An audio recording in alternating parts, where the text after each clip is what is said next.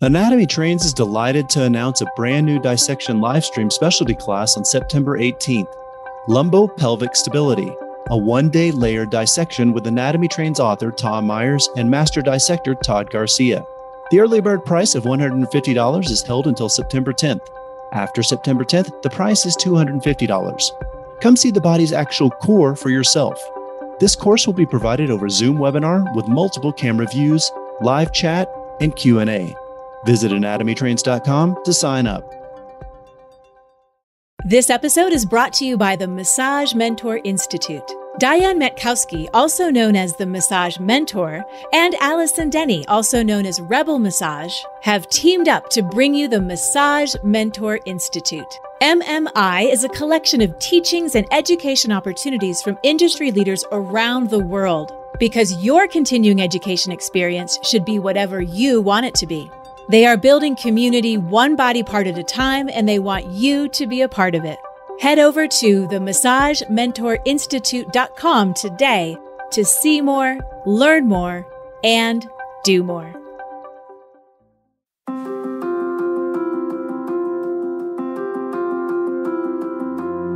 As a massage therapist, I'm always opening my computer and Googling information about issues and dysfunctions I want to or need to know more about.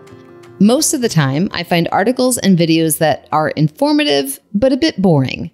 I accepted that this is the way it was, until I found Paul. Paul Ingraham is the owner and publisher of the website painscience.com. A website about aches and pains that gives no BS science-based advice to both professionals and patients. Paul was a practicing massage therapist for 10 years before he slowly transitioned to his full-time occupation of writing and researching in 2010. PainScience.com is a library of insight, including 227 featured articles, 10 book-length tutorials, 971 smaller blog posts, and this is my favorite part, 3,000 plus scientific paper citations. Paul's assemblage of words are over 2 million, which is, as he puts it, bigger than the Game of Thrones. He has attracted an equally impressive number of readers and continues to forge through the research and bring us content that is thorough, funny, and offers a unique perspective into the baffling world of chronic pain. When opening his website, you'll find a salamander hanging out at the top. Of course, I wanted to know why. My salamander is a logo. He functions as a logo, but I think of him as a mascot. And he was created by an artist named Gary Lyons many years ago, early in the business. And I just liked him. He was cute. He's got a nice vibe. And I knew as soon as I saw that piece of artwork, that's going to be the symbol for my work. And of course, it is a symbol. It's the salamander, who is nameless, by the way. I don't even have a private nickname for him. He's just the salamander. Salamanders have truly miraculous healing powers. In a world that is short on real miracles, the salamander does them as a matter of routine. And specifically, what's notable about salamanders is that they're the largest. They're the only macroscopic vertebrate organism that does full regeneration. There are lots of microscopic organisms that do regeneration, but they're microscopic. And microbes and tiny organisms are bizarre and have all kinds of weird properties that macroscopic organisms do not. But the salamander is an animal, and yet it can regrow entire limbs.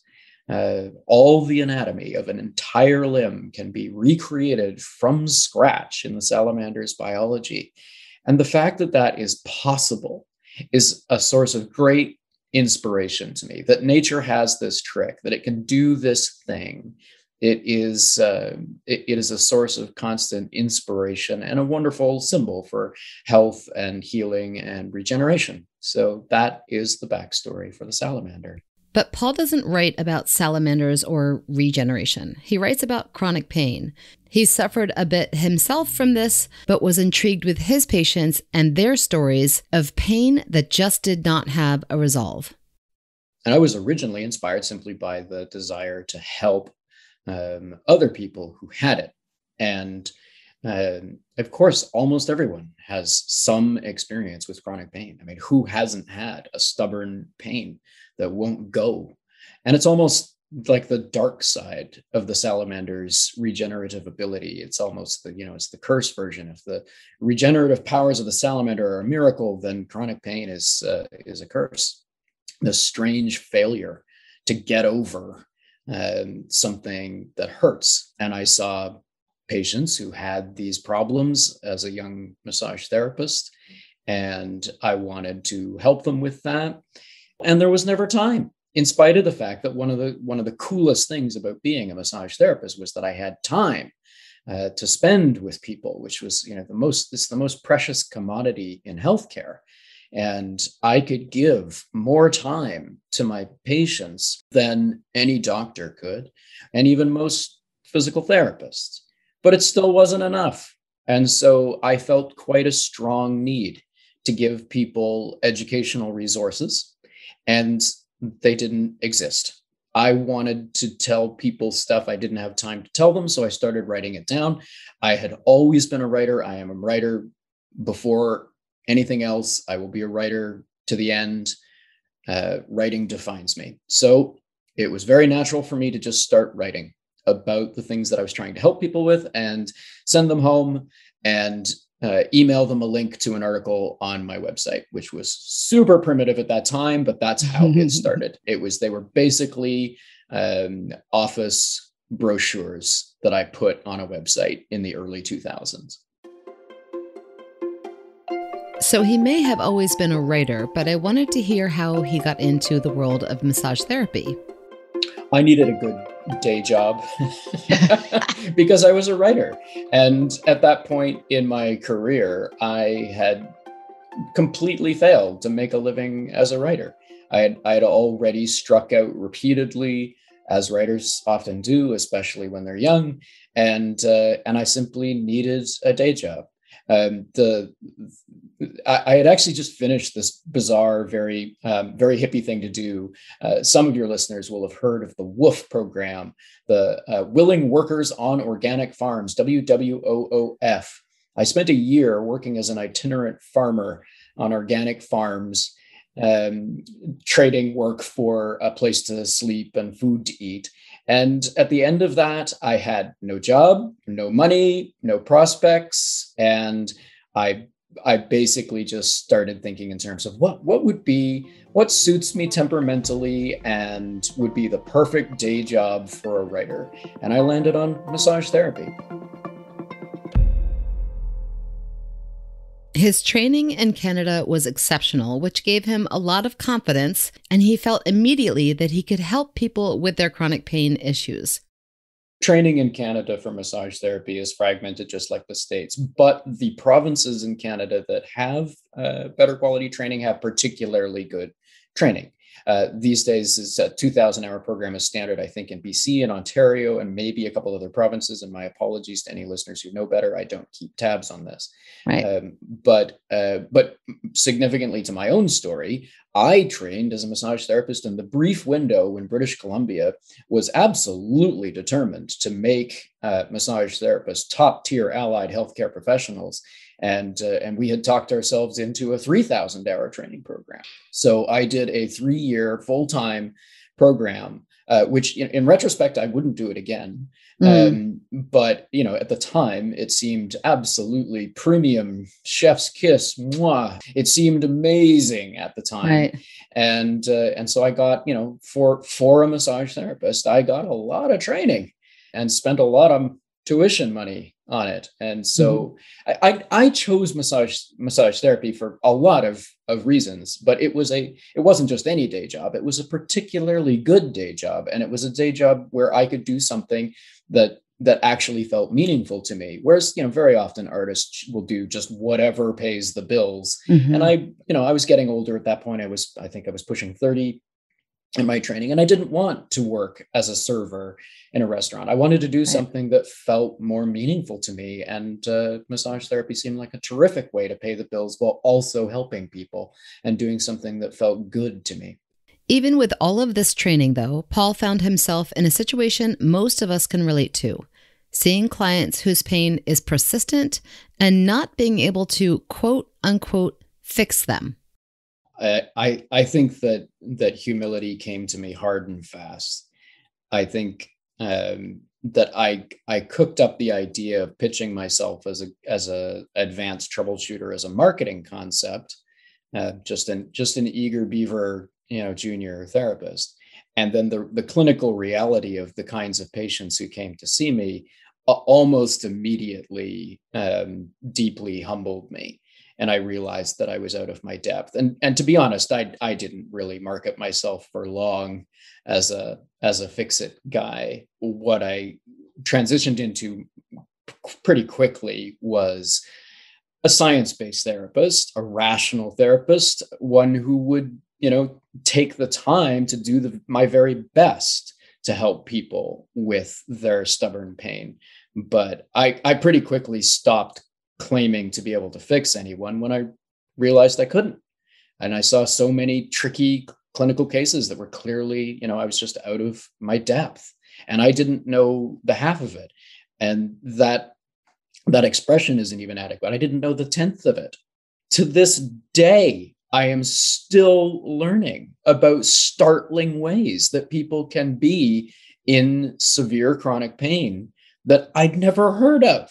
It's incredible how many there are. And that's from someone who does nothing but study and write about this stuff all day, every day for over a decade now. And I'm still coming across examples of, oh, wow, I didn't know that could happen. So it didn't take long for me to realize that I was out of my depth.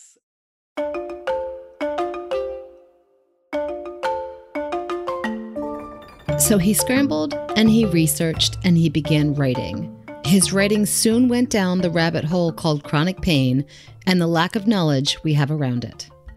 I want every beginning therapist, I want every therapist to understand that chronic pain is the hardest problem that there is. Nuclear fusion is easier. Rocket science is easier.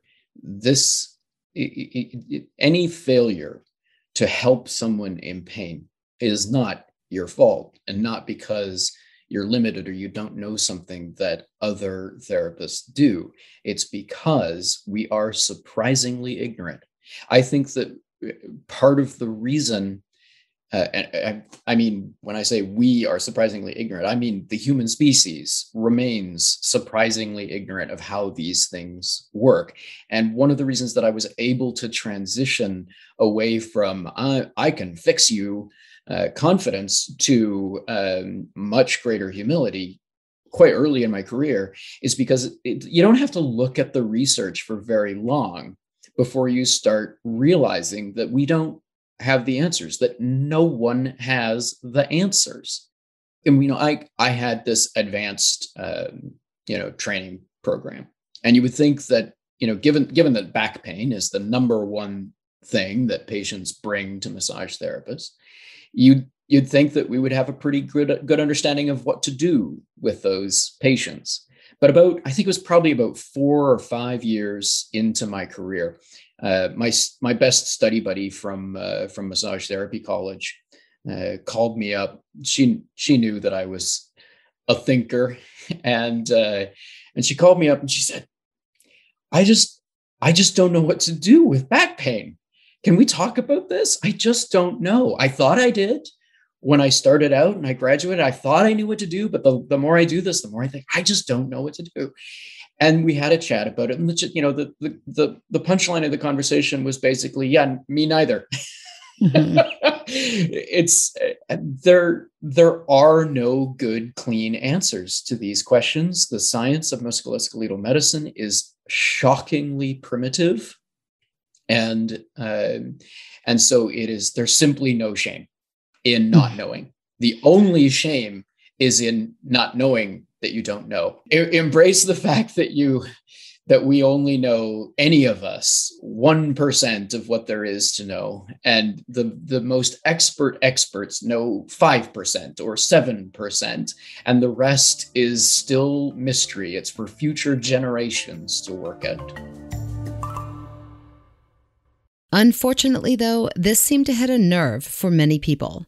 Paul's openness about the lack of knowledge around chronic pain, combined with his sense of humor, created some obstacles.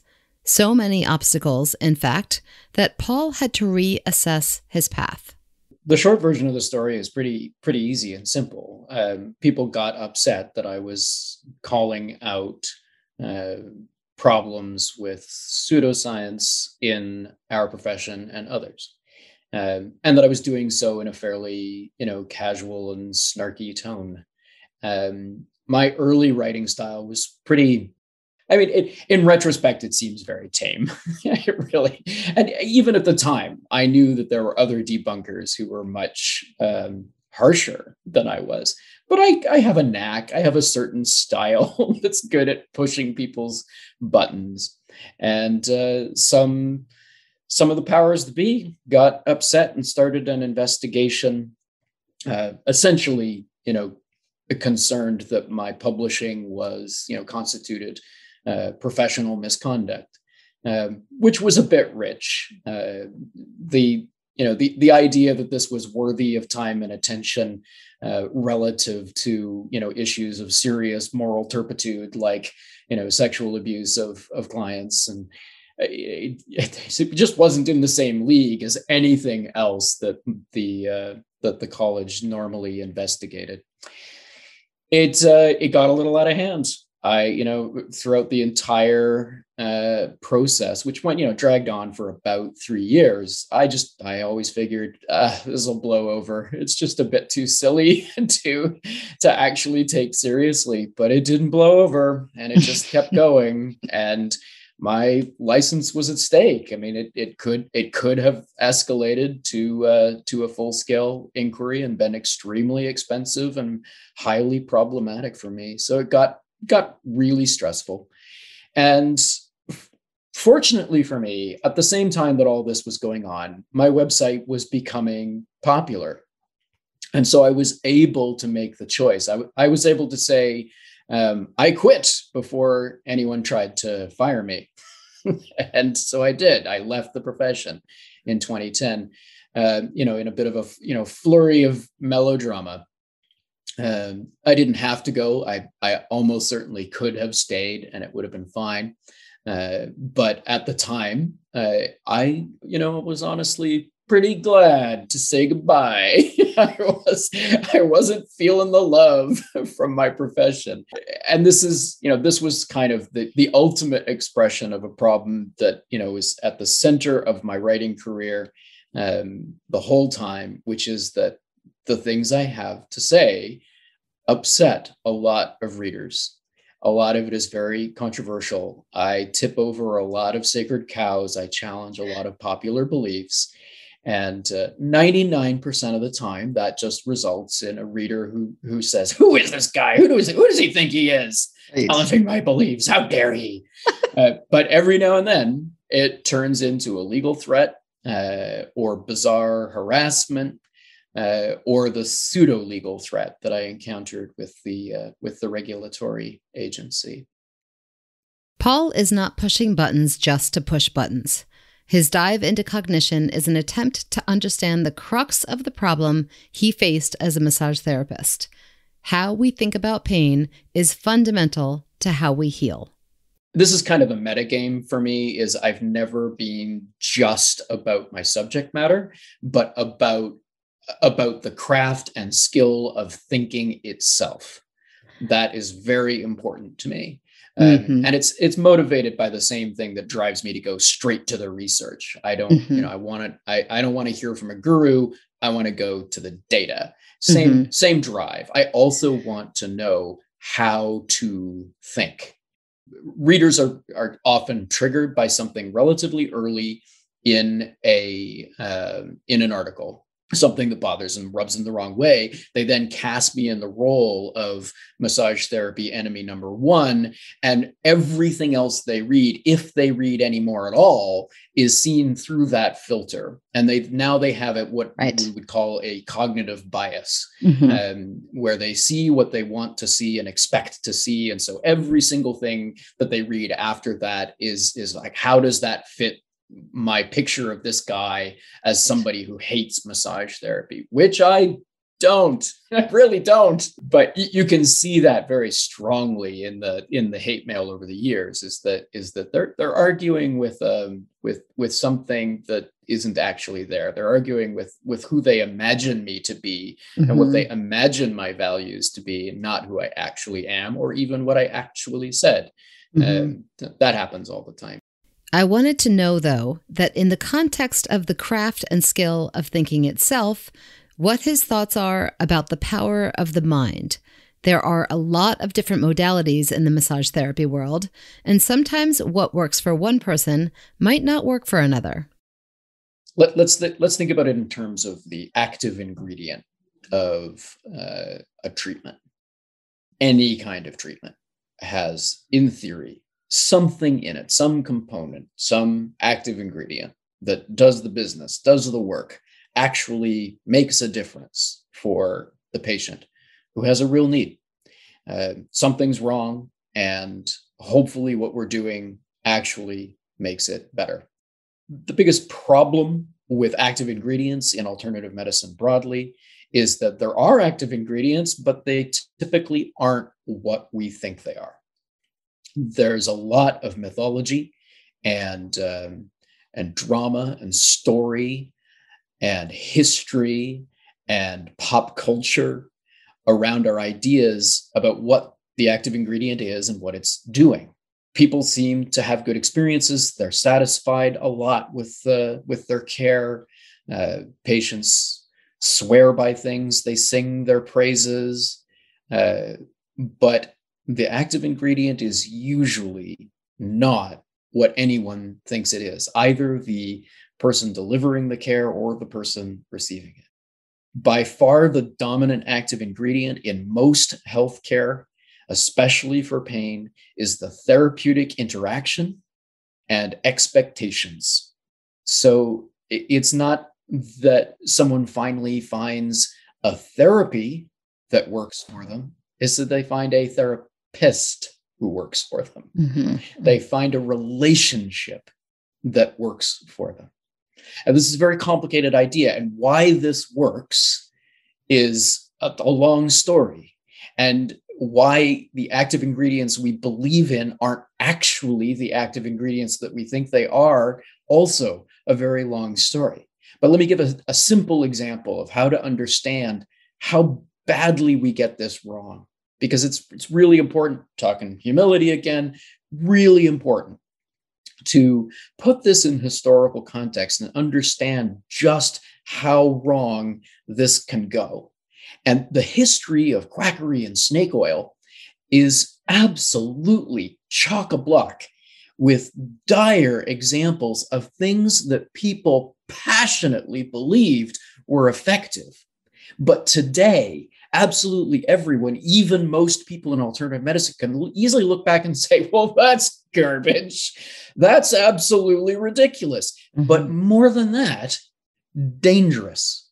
That the actual active ingredient that we once thought, that thousands of people swore by, that millions of people swore by, wasn't just ineffective and silly, it was damaging. It was killing them. And yet they swore by it. This simple fact, looking back into history, knowing the history of nostrums and snake oils and, the golden age of selling literally anything to people, great American tradition. There were decades and decades of this where just absolutely bonkers stuff was sold to people. And it wasn't just silly and quaint and, oh, those old-timey people, what were they thinking? It was dangerous. There were things that were absolutely lethal. and yet people swore by them. That is the power of the mind. The mind is indeed powerful, and Paul is the first to admit that even with all of the science and the data, the subject of chronic pain justifies the use of words like slippery, messy, and definitely maybe. I see my job as translation and communication. I am not an expert in chronic pain or musculoskeletal healthcare, although obviously I picked up a thing or two.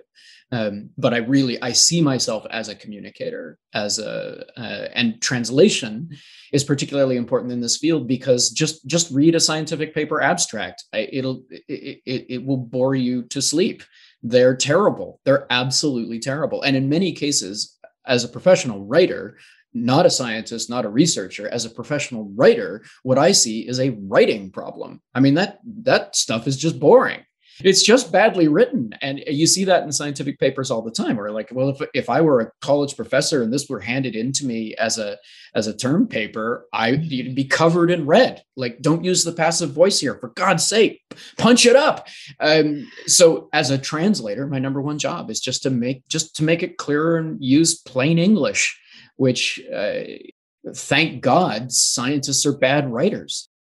But just as scientists can have a difficult time communicating their research, massage therapists can struggle with their own pain. Paul has a personal relationship with chronic pain, which he shares on his website. From his experience, he has learned that acceptance is part of the solution. It certainly got to a point where I realized if I don't just start accepting that this is how it is, then I'm going to spend my entire waking existence frustrated and pissed off, and I don't want that. So at least some of the time I now say, all right, so I'm a glitchy guy, on with the show. I, for one, am thankful that he is translating and communicating. He has helped thousands of massage therapists and patients to navigate the mysterious world of chronic pain. Paul's journey from bodyworker to chronic pain translator is a gift that humility brought to him. The idea that we can know everything is overwhelming. Accepting those things that we cannot control can open doors we never knew existed. For more free translations and communications from Paul Ingraham, you can check out his website, www.painscience.com. And if you appreciate his work, his downloadable ebooks are worth every penny. Members are loving ABMP 5-Minute Muscles and ABMP Pocket Pathology, 2 quick reference web apps included with ABMP membership.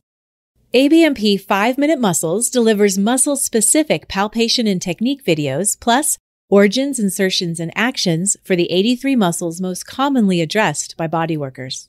ABMP Pocket Pathology, created in conjunction with Ruth Werner, puts key information for nearly 200 common pathologies at your fingertips and provides the knowledge you need to help you make informed treatment decisions.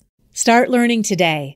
ABMP members log in at abmp.com and look for the links in the featured benefits section of your member homepage. Not a member? Learn about these exciting member benefits at abmp.com/more.